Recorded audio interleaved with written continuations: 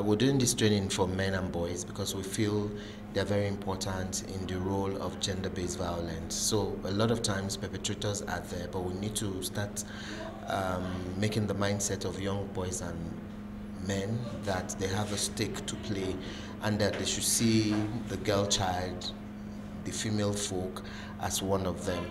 We hope with this training we'll be able to have a lot of more men on board to help us fight against gender-based violence, rape, and other social vices.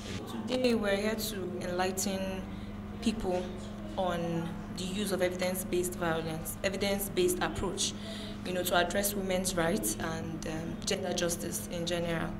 And so far we've been able to tackle issues regarding gender-based violence and the way forward.